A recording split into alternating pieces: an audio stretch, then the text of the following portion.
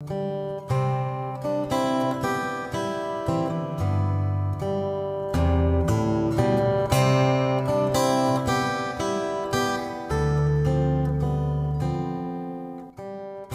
everyone, and welcome to Writers Drinking Coffee. This is a podcast based on writers sitting around drinking coffee or tea and talking about writing, publishing, interesting processes, the whole creative process. We do not censor ourselves, but we don't swear a lot, so please consider us PG-13. Your hosts today are myself, John Schmidt, and David Welsh. We're talking with Samuel Coniglio, also known as Spaceman Sam, and an expert on a subject I know nothing about. Hello, Sam. Hello, how's it going? I have to ask you, you're writing about space tourism. What is space tourism? Well, space tourism has been happening for quite a long time now. Just most people have not noticed it yet. But it's basically private individuals paying for their own way to travel into space. And there's different types of space tourism are out there. And everyone knows about what happened last year in 2021 when suddenly a dozen or more people flew to space through Blue Origin, through SpaceX, through Virgin Galactic. And of course, the media made it sound like, oh, these evil billionaires spent all their money on silly joyrides. Well, it's a little bit more complicated than that. What has been happening the last 20 plus years is that businesses have popped up that have been trying to find an alternative way other than NASA to get to space. And that means you're just flying to the outer edges of the atmosphere, or to orbit around the moon or around the Earth, or to build facilities in space to have a hotel or to have private businesses there. Basically trying to go to the next level beyond just simply being another government laboratory in space, but to have adventures and private individuals doing things. So you said it started earlier than this recent spate of spaciness. When did it really get started? Who were the first space tourists? Well, depends on your definition. So back in the 1980s, there was this thing called the Space Shuttle program. And, Space Shuttle was going on for almost until about 2011, actually. And it was a very powerful tool. It was the next stage beyond the Apollo missions to the moon. It was a very reliable rocket ship that can go around the Earth and do all sorts of scientific experiments. Well, sometimes they would bring guests or visitors with them on the rocket ships. And those visitors tend to be politically connected, or usually just politically connected. And they were able up there because they were able to finagle their way up there. Two examples I would like to mention is Senator Jake Garn and, what's his name? The guy who is the current administrator of NASA. My brain just melted. Bill Nelson. Yes, Congressman Bill Nelson. Both of whom were involved in key government committees that fund NASA back in the 1980s. And through a few comments and some committee meetings, Senator Jake Garn was able to convince NASA to give him a free flight as a quote unquote observer of what's going on up on the space shuttle and in space. And so I think he was a Republican and Bill Nelson was a Democrat, so they had to play fair, give each one of them a chance, each party a chance. And so they got to have their own free flights back in 1984 and 85. And just as a side note, we found there's a new term that NASA astronauts use for when people get sick up in space. Mm-hmm. And they now classify it as one GARN, G-A-R-N, named after Senator Jake Garn, who vomited so much that he basically set a new record for being sick in space. So yeah, I can go on with the details. So basically, those two guys are one of the earliest examples. Some other examples was Tohiro Akiyama back in 1991 and Helen Sharman from the UK in 1992, I believe. They flew up respectively with their government support to fly up with the Russians to the Soviet space station, Mir, the Russian space station Mir. And it was just part of a contest. Actually, the reporter went up there as an actual reporter being flown up by the government and the NKA Japanese news agency. And then Helen Sharman won a contest. And there was this contest that was sponsored by this organization. and they got extra funding from the British government to help fly her to the Russian space station. So those are some really, really early examples. Those are all supported in some way or another by government agencies. The first true privately paid flight to space was done in 2001 by a gentleman by the name of Dennis Tito. Dennis Tito is a Los Angeles-based businessman. He did work for NASA briefly in the 1970s as a young man. Does he make vodka? No relation. That's a good old boy from Texas. That's a whole nother story. I've had encounters with him as well. But anyways, Dennis Tito, businessman in Los Angeles. I actually met him before a flight. In fact, our organization, the Space Tourism Society, helped him get introduced to a company called Mir Corp. MIR. Mir is the name of the old Russian space station. And there was a company trying to buy or rent the Russian space station because in the early 1990s, or actually late 1990s, the Russian space station Mir was getting kind of old. They were trying to figure out what to do with it. And the United States was working on the International Space Station. And that was going to be a joint effort between the US and Russia. And NASA was trying to convince Russia, it was like, hey, you don't need that old space station, get rid of it. And some private business. Let's go back a second. What society are you part of? I'm part of several groups, but this is called the Space Tourism Society. Space Tourism Society. And let me ask, and it's a slightly rude question, how much of an expert are you in this field? I've been working on this since 1996. Been doing presentations and going to conferences and doing public speaking on this topic for a long time. And trying to educate the public about the idea of private space travel and the idea that you and I, not just billionaires, but regular folks could eventually go into space. And the key to that is to reduce the cost to access and improve the safety value. Right. And also remind people, go ahead, please. Oh, yeah. So, I think that's key. It's like the key word there that you said is eventually. What does eventually mean? What's a timeline look at? When are we going to see, Walt Disney in space, whatever? Well, couple things here. First of all, when you think of tourism, you're thinking of Disney World. You're thinking of people with funny hats and cameras, and they're walking around Disneyland Park taking pictures. Sure. Space tourism is an adventure you must prepare for. There are training programs, and you spend months preparing yourself mentally and physically to be physically fit, to learn Russian, to understand the controls and engineering. This is not something you just simply, buy a ticket and go to. So the word tourism gives you kind of is a little bit misleading. Yes, and I want to take it next further. Do you know about adventure tourism? Yeah, basically. There's, I guess several different kinds of. There's a whole slew of industries: adventure tourism, ecotourism, medical tourism. Basically, you're going somewhere else to do something that isn't necessarily just look around and take pictures, right? So. Exactly. There's passive tourism, things like going to a science center, or going to Disney World, where you simply buy a ticket and go. Right. And then there's things that are a little bit more advanced, where you have to pay real money and do some planning to go to another country.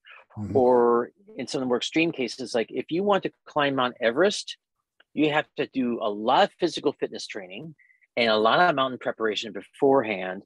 And then you have to, hire the Sherpas. You have to hire a team of coordinators to work with to get a base camp set up. You have to learn how to climb a mountain, because this is not something you just simply hop off a plane and do. Right. This is like a lot of preparation. Right. Well, yeah. Odds are you're a pretty serious mountaineer to begin with. Correct. So space tourism is in that realm of adventure travel, adventure tourism. Yes, it is very costly right now, but one day it will change. Key to bringing the cost of this adventure down is efficient space travel, efficient and safe rocket ships, habitats that are designed for regular people, not engineers, super scientists like the astronauts are, systems that will make it easy for people who are, like regular folks like us, to take the next step. Say, okay, I got to take this basic training, and then I can fly. When you fly in an airplane right now, at the very beginning of the flight, the attendants will have like the safety mask, and they'll tell you to read the manual about what to do in emergencies. And you have the escape hatches over here in the front and the back and over here. Right. That is like the barest minimum training. And of course, most people are not even paying attention to it. But there are situations where you really should be paying attention to a lot more detail. And that when it comes to space travel, everything is life or death. If you make a mistake, if you push the wrong button, you will die. Plain and simple.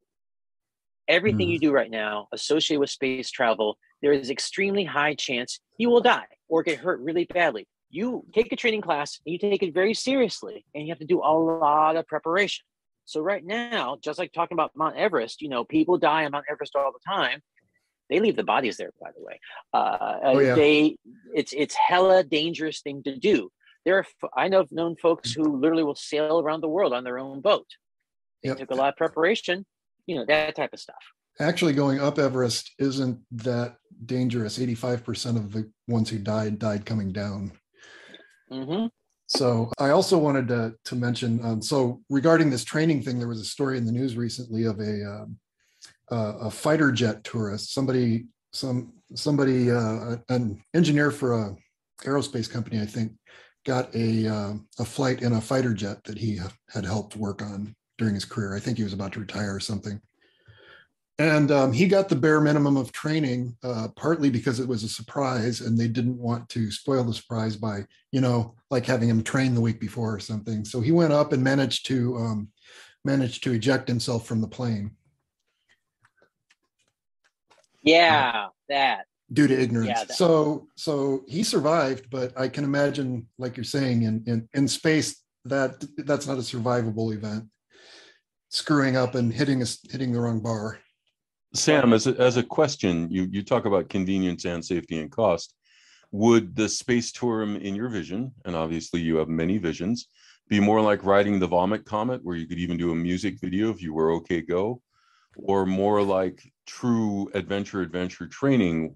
They're not going to hand you an astronaut or a mission specialist job, but you will be near the controls. What do you envision? Well, it's funny you mentioned that. At the Space Tourism Society, we've broken down the concept of the space experience into different levels. In fact, the whole space tourism experience comes in several cases of, we break it across cost of access versus number of participants. So at the most elite level, the real space level, it's a very tiny part of the pyramid at the very top, where people have spent a large amount of money and a lot of time and training to prepare. The next level up down would be the suborbital flights, like what they did at Blue Origin with Virgin Galactic. They hop on a ride and they go to the very, you know, outer edges of space, like the 60 kilometer, 50 kilometer limit, wherever it is, for the technically edge of space, where they supposedly will get their astronaut wings and then come back down. And the next level down, the zero gravity flights, like you talked about with Zero G Corp, and there's several other companies like that around the world, where you can actually fly on an airplane that would do what's called a parabolic ride, where you get about 30 seconds of zero G. Pretty amazing, pretty fun. The next level, where there's more people available to participate in, immersive simulations. There are places in Hawaii, Spain, and a couple other places, even in northern Canada, where you can spend a couple weeks in a remote location in a simulated Mars habitat. And you spend that time there pretending to be a scientist, and you may actually do real science work as well. So there are simulations that you can prepare for to do this type of stuff. And then finally, at the very bottom of the pyramid, the widest part of the massive amount of participation is computer simulations, virtual worlds, the metaverse, the Sims, that type of stuff. Going to the Disney worlds, going to the Air and Space museums, going to the science centers. That is the least expensive and safest way to experience space without having to, like, you know, prepare for life or death situations. Right. But it's a gateway drug to some people. Oh, absolutely. Absolutely. So you've mentioned the society a couple times. Do you guys have meetings or anything? Yeah, so the Space Tourism Society is a nonprofit organization, and we've had chapters around the world. And really, it's an informal group of activists, primarily based in Los Angeles, because that's where the founder is based at. John Spencer is the founder of the organization. And we would have conferences and gatherings in different parts of the world. Sometimes we would synchronize with another event called the Yuri's Night World Space Party that happens every April 12th to celebrate, Yuri Gagarin's first flight in space. First man in space, and used to be a great party in the Bay Area. But anyway. Absolutely. And so we are a bunch of futurists and visionaries that think about, well, what would it be like to live off world, and how can we make that more comfortable, make it easier? John Spencer, the founder of the organization, is a space architect. He has designed habitats for off-world living, and at the same time, he has designed theme parks. And so he has, so there's a relationship there. So I wasn't that far off. No, you weren't. You were not. When I was working really close with John back in the early 2000s, I was actually going a step further, saying, okay, if you're going to design a theme park or design a space hotel, what would it look like? What would the accommodations look like? What would the seating look like? What would the drinking look like? How would you get served food and drinks? How would you sleep? What would it be like? And so I started diving deeper, and I started making prototypes and mock-ups of these concepts. And that's where the cocktail glass concept came from. This is where the service robots came into play. This is where I invented a thing called the Snuggle Tunnel, which was kind of like this little intimacy place. Okay, I need to know about all three of these things. You got to slow down and parse them out for me a little bit. A snuggle tunnel makes sense. You're going to have a constrained space that is softly bounded so you can sleep easily and not run into corners. Robots drink things. What are robots? Ooh. The challenge with maintaining a spacecraft and to make it as comfortable as possible is that there's lots of little things that need to be done. There's lots of cleanup that needs to be done. There's lots of maintenance work that needs to be done. Things float, okay? Mm-hmm. Things float all the time. Notoriously so, yes. If you eat a cookie in space, guess what? The cookies don't fall to the ground.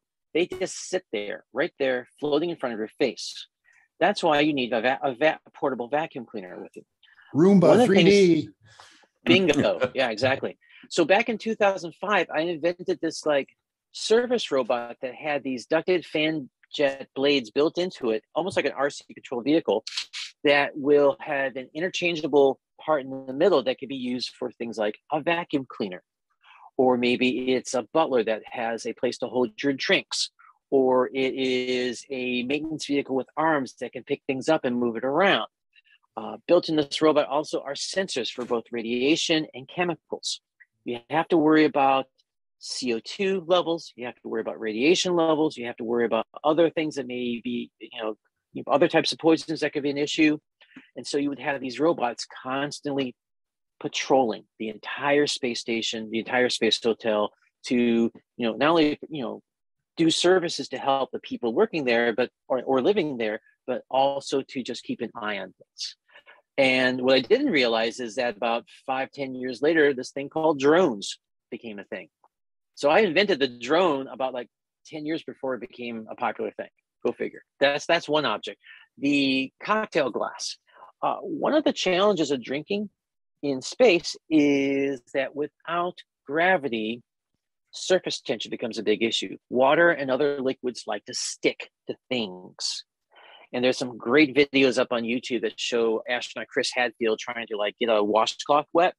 Mm-hmm. And he squeezes the washcloth out and the water doesn't go away. The water simply starts glomming all over his hand like a big blob. So I tell people that in space, we have to worry about blob management. How do you manage the liquids? And so the containers that NASA uses right now for astronauts to drink liquids is basically a squeeze tube, a squeeze bag with a straw at the end. And you have to have a cap on it because without the cap, there's this thing called capillary action. The liquid loves to ooze out by itself. So there's all sorts of issues with making messes. Another topic I talk about is taking showers. And this is also related to drinking in space because it's all about blob management. What do you do with the liquids when they start spilling out? How do you control it? With the zero gravity cocktail glass that I invented, I thought, wouldn't it be fun to drink a cocktail in space, but have an open container? How do you do that? Well, there's this way that you can cut grooves into a glass so that they will keep the liquids in place, but all you have to do is suck on it and the liquids will be forced into one direction. And so that was the idea of a cocktail glass, or it could be a drinking vessel of any kind, that if you use a groove system, grooves that are channeled usually about 30 degrees angle, like a V shape, inside the glass, that you can control the flow of the liquid. So you're essentially using capillary action to control the liquid, right? Exactly. The challenge is trying to figure out how to manage the fluid flow, but yet allow the user to smell and to enjoy the essence of the drink. And this includes coffee as well, by the way, and tea. Right. Well, liquids. Okay. So we've talked about making things for space. I want to talk a little bit about your process, because you are a writer and you're writing a book about all of this, because wow, you have a huge amount of knowledge on it.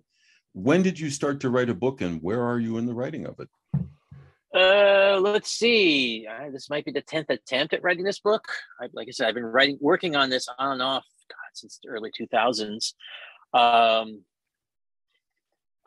You told me you were being really successful. What's the difference?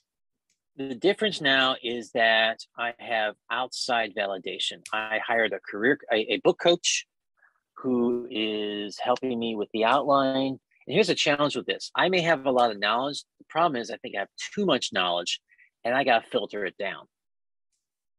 And so the challenge was, how do you write a book about designing for space travel when you can run off into a million different tangents? And so the challenge I was running into was like, well, do I talk about radiation and the asteroids hitting the space station? How do you protect against that? How do I talk about these other aspects? And I realized, no, step back further, get to the basics, get to the fundamentals. I'm not an engineer. I'm not a scientist, but I've done enough research to be dangerous. So let's step back and focus on a topic that not enough people are talking about. And the things they're not talking about are creature comforts. What is a creature comfort? And the idea of a creature comfort is simply, how to have a cup of coffee. How do you have a shower? How do you have, heating and air conditioning, hot food, skin lotion, plants, gardening, bacon, all these little things that help you define what a creature comfort is, something that makes you relax and feel like a human being, despite whatever the heck else is happening in the outside world. These little tiny things help you feel good, help you enjoy life. Your outside world in this case is very alien to human existence, right? Space is kind of, so you've got the most difficult job to make someone feel at home, but also seems pretty important if you're going to be comfortable in space, which is to some extent what tourism has to be about.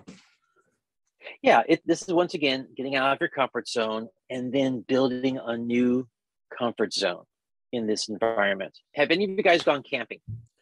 Yep. Yeah, of course. Okay. Have you ever done extreme camping, like in a desert environment? Like Burning Man? I was about to lead up to that, yes. Yes. So in an extreme environment, such as a desert, such as Burning Man, where you have a place that has fine dust that's trying to get into all of your skin, get into your lungs, get into your eyes. You have dust storms blowing. You have extreme temperatures of over 100 degrees Fahrenheit during the day and maybe in the 40s at night, happening every single day, day in, day out. There's no support system out there. You have to bring your own water, bring your own food, bring your own supplies, sometimes bring your own toilets. You have to prepare for every contingency, emergencies, bring your first aid kit, all that stuff. And yet thousands of people go to this hellacious place that's trying to kill you. Why? I don't know. Because somehow they made a party out of it. Somehow they made it fun. And so the adventure of going to Burning Man or places or an extreme environment like that, or going camping, is that, okay, what can I live without? And then, okay, how can I improvise the things I really can't live without? And that brings up creativity. That brings up imagination. What can I do to reinvent a comfortable thing in this weird place that's trying to kill me? And that's where, my wife and I invented things like a portable tea service. We have a picnic basket with a camping stove built in and a fine china cups and a serviceable tea set. And so we go out into the middle of the desert, pick a spot, and then we start serving tea. We boil the water right there. We put the tea bags into the teapot, and we are making and pouring tea in fine china cups with saucers and serving cream and sugar to whoever wants it. Meanwhile, there's a dust storm going on. So that's Are we crazy? Yes. Of course you are, but you're providing a creature comfort in a alkaline dust environment, and it's adventure camping, certainly. So I can see the relevance to this. I do want to go slightly back. You got a book coach, and that's kicked you into motion. When do you expect to have a book, roughly? Well, like I said, my goal is to have a full solid draft by the end of April. That's the goal. We'll see. I'm now. Why the end of April? Well, primarily because I have that conference. The neat thing about this book writing thing is deadlines. When you have an external deadline, when you got other people expecting to get something done, it motivates you. It really motivates you. It forces you to realize, oh crap, I better talk about my thing. So I have to have something to talk about. Better put those words down ASAP. So having a deadline is huge. Having external validation is huge. Having a coach is very useful. If there's a writers group you can get involved in, that's great. But you just need some type of external validation, some type of external deadline to force you to get out of your comfort zone and just do it. Just right. Another thing, speaking of comfort zone, and everything's about comfort here, it seems, get out of your house and go someplace else, or whatever coffee shop du jour you got wherever you're at. And we prefer the Bean Scene and Oxford Street, but yeah, your local coffee shop. Exactly. Someplace that's not your house. Someplace that's away from, like, oh, there's a cute kitty. Oh, there's social media. Oh, there's this. Oh, there's that. And suddenly it's like, oh, I'm doing all the dishes and I got the garbage out and I just organized my spice rack for the 20th time. You know, everything but the actual sitting down your butt and writing. One quick final question. You have a lot of passions. Is there anything we've missed that you want to cover? I've got a lot of other hobbies besides space, although space is one of my biggest passions.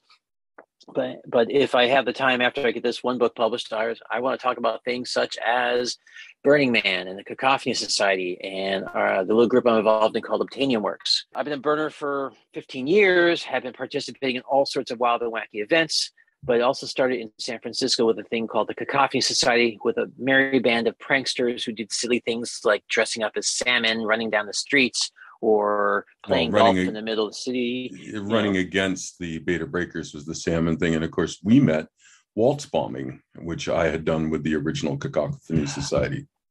Oh, yes. In 2003, my second burn, I said, hey, let's do random acts of ballroom dancing and let's go hit random camps and teach them how to do waltzes and polkas and schottisches. That's right. Thank you for reminding me. And that was around the time I met my wife-to-be, actually, right around that time. So small world.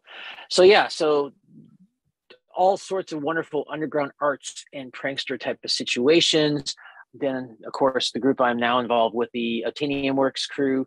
Obtainium, fancy word for objects that are found or collected by various means, usually legally. And we build art cars. We build all sorts of art vehicles. And our most famous one is the Never Was Hall. The Never Was Hall is a 3-story Victorian house on wheels designed to travel through the desert at Burning Man. And yes, it is 24 feet tall and it does move when it wants to. The crew of the Never Was Hall also build other art vehicles such as pirate ships, such as submarines, such as whimsical Alice in Wonderland vehicles, such as drivable skirts and other creatures. And we have an art car factory in Vallejo, California. And we just take golf carts, we take handicap scooters, we take bicycles, tear them apart, reconfigure them, and turn them into these whimsical vehicles. What else? Golly. I think that's... No. Oh, and of course, my cocktail making robots. How can I forget that? Oh, my goodness. somewhere along the way, I got involved with cocktail robotics. We're gonna talk about that in a separate episode. Oh, okay. Yes. So I'll put links to all the stories and all these things you've mentioned on the website, which is, of course, www.writersdrinkingcoffee.com. You can find us on Facebook or Twitter. We answer email. We do respond to tweets. Sam, can we put your contact info in so people can email you and tweet at you? Sure, certainly. We'll have it in our notes then. You have been listening to Writers Drinking Coffee, a labor of love and enthusiasm put together by the hosts. We're thankful that Sam has brought so much enthusiasm here, and we'll be certain to have him back. Our main web support magic is brought to you by Deirdre Schween, and our sound engineer and backup web spider and host today is David Welsh. Our intro music is Pretty Maid Milking a Cow, and our exit music is Breakfast with a Morning Person, both by Michael Engberg. You can hear more from Michael Engberg on manyhatsmusic.com. Our podcast sponsors today are the Obtainium Works in Vallejo and Arm Street, purveyors of fine medieval wares and blankets. Please keep writing, and hey, thanks for listening.